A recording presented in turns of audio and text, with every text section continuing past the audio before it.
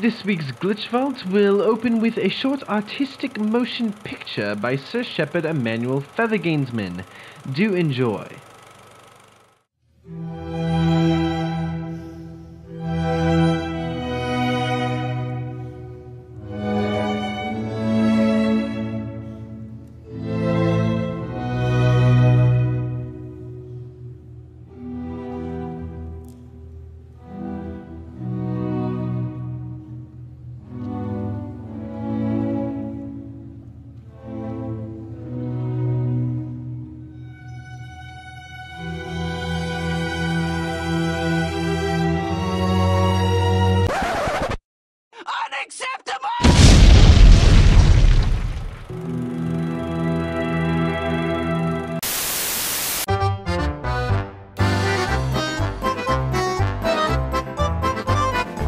Hello you beautiful people and welcome back to Glitch Vault. Today we are taking a look at one of my favorite games of all time, Tony Hawk Pro Skater 4 for the PlayStation 2 system.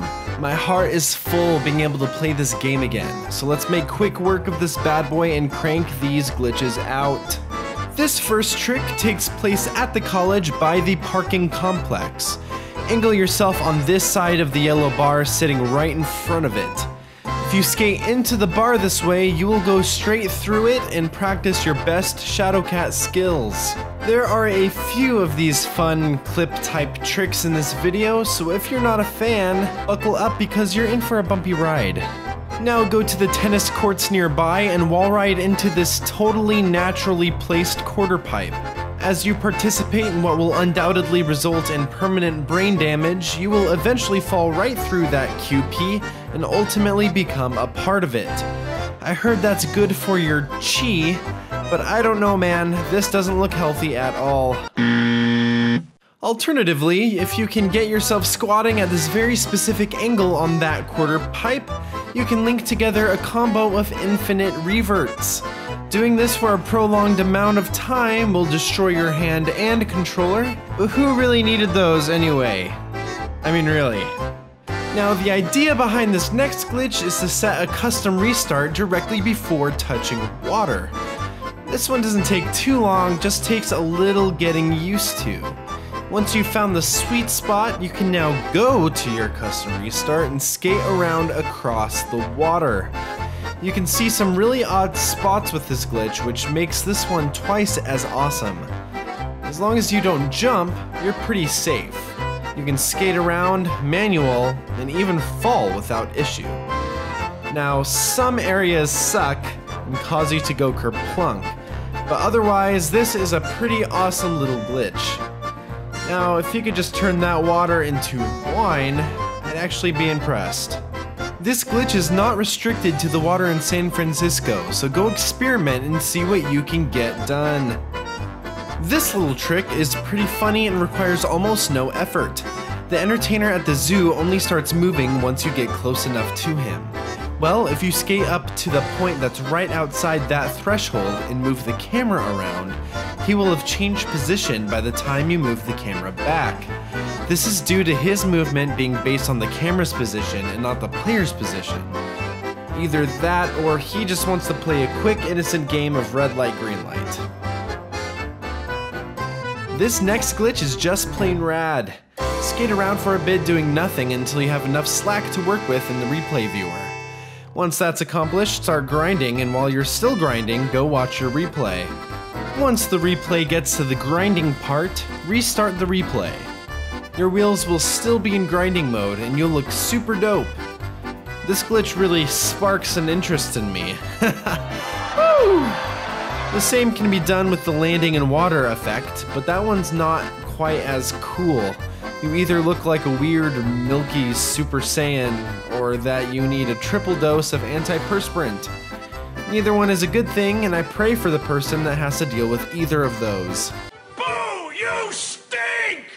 So this next glitch requires the cheat Cool Specials, which activates a sort of slow-mo and blur effect as you perform special tricks in the air.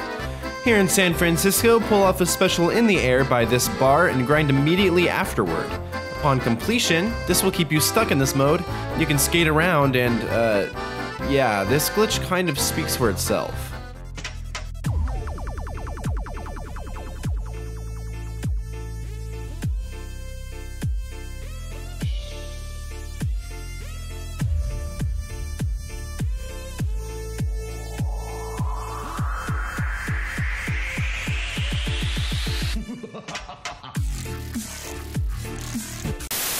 This next glitch is back at the college inside the parking structure.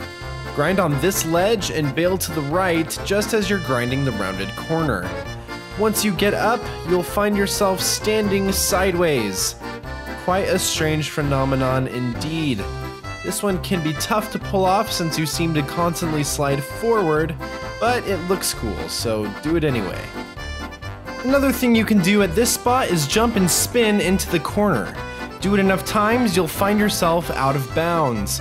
Poking around in this area reveals a spot where you can jump and get stuck in the air. From there, you can get real mad tech and spit out some serious trickage. This of course includes eating pizza and generally looking like a complete buffoon. This next one should look fairly familiar and takes place on this ledge in San Francisco. Get some momentum into the corner and bail. Oh, hey there, buddy. So yeah, bail into this corner and you'll get really stuck there. You can still pause and stuff, but if you really want an easy way to induce vomiting, just rotate the camera a bit. It's a doozy. If you bail backwards while grinding at the end of this ledge in San Fran, you'll plunge through the floor onto the dock below. What's strange about this one though is that you see a completely random set of lights in the middle of falling below, and quite honestly, it's probably the creepiest thing I've seen in this game. Last but not least, play as Jango Fett, enable the moon gravity and matrix mode cheats, and start Jango jump jetting around. This literally allows you to skyrocket into the air with no issues. This is by far the easiest way to get out of bounds and explore, and I have to say this one's pretty dang amazing. You can even find those weird empty spaces in games where you can see the victorious solitaire effect. As far as simplicity to fun value, I must say this one gets the Space Nate stamp of approval.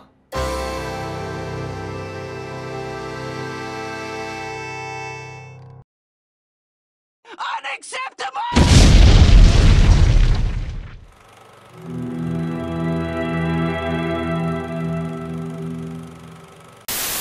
Hey guys, thanks for watching. Hope you enjoyed this episode as much as I did making it. We're very close to the launch of something really cool and entirely unexpected, and none of you have even come close to guessing what it is yet, so that makes me even more excited for it.